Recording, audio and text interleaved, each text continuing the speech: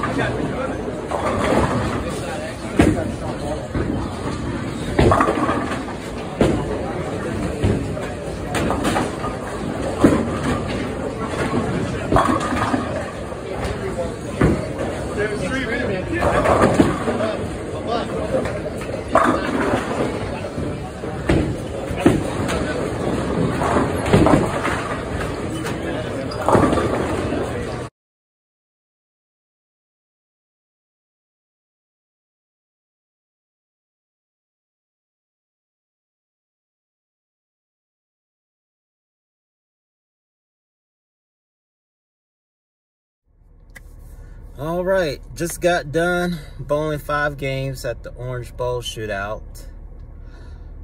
The result says, well, I didn't do well, but I did well personally, especially not bowling a tournament since 2023. So I'm very happy. I guess I can't say I wish I could have changed some things, but I learned a lot. I learned that bowling on house shots and bowling on tournament shots are completely different. I understand you gotta be very flexible when you bowl in tournaments. Today we was bowling on the 44-foot Billy Hartwick pattern, and what they added was more volume. And I didn't really have the balls surface enough to even bowl well. So I had to figure out a way to how could I get my ball earlier.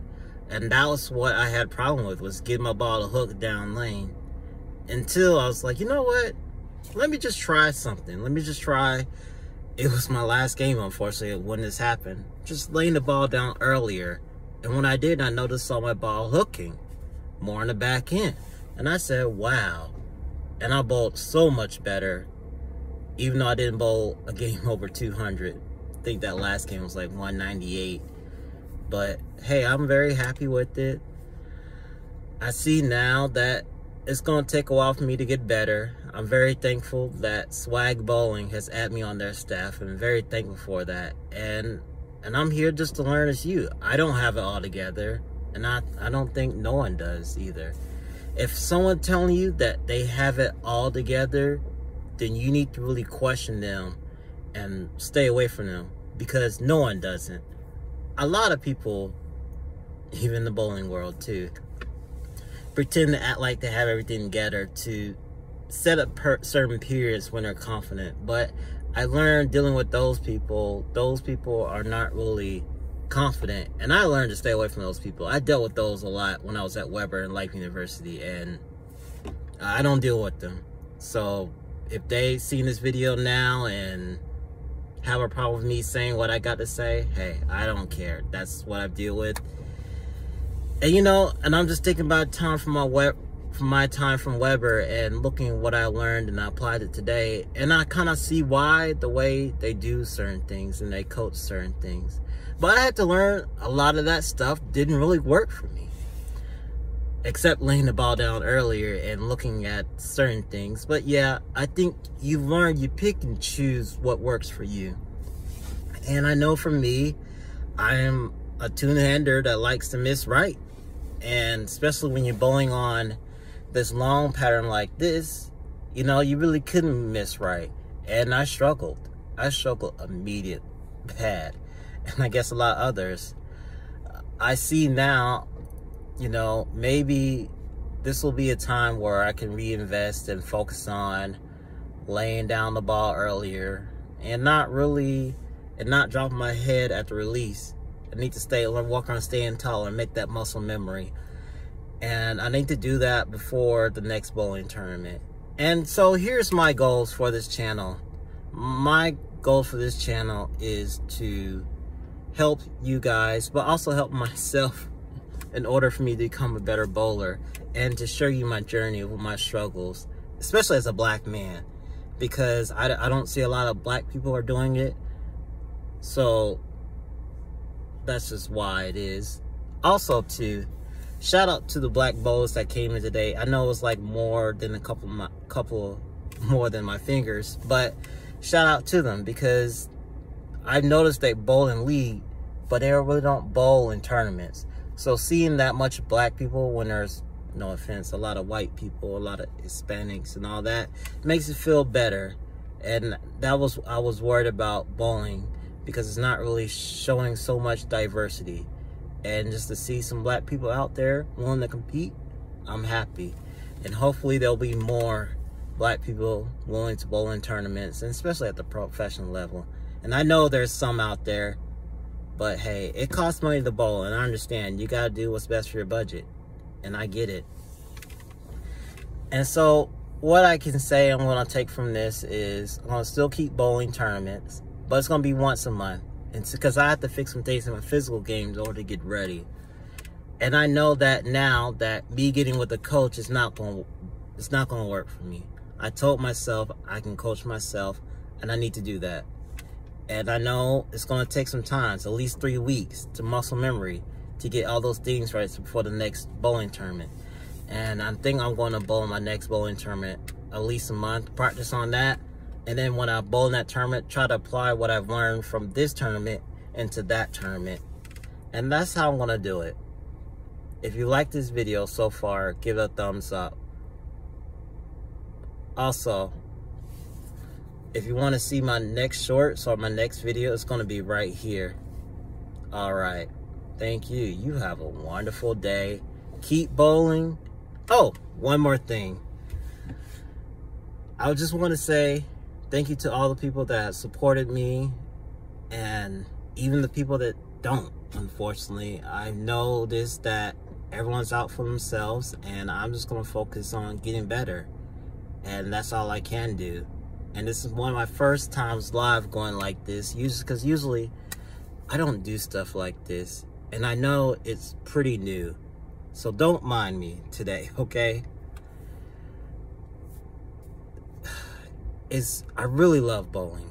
Bowling was everything. And I saw myself competing at the highest level. And I still to this day, even though the results didn't say it today, and especially when you bowl 118, a 5-gamer, it's going to hurt you and put you down on the lower standings. But if I probably didn't do it, I probably came in the middle of the pack, which is really good, because when I first started two-handed in 2020, I was at the bottom a lot. Honestly, I didn't bowl that well. There was some days I bowled great, and there was some days that I bowled like crap. And it was like good, horrible, good, horrible.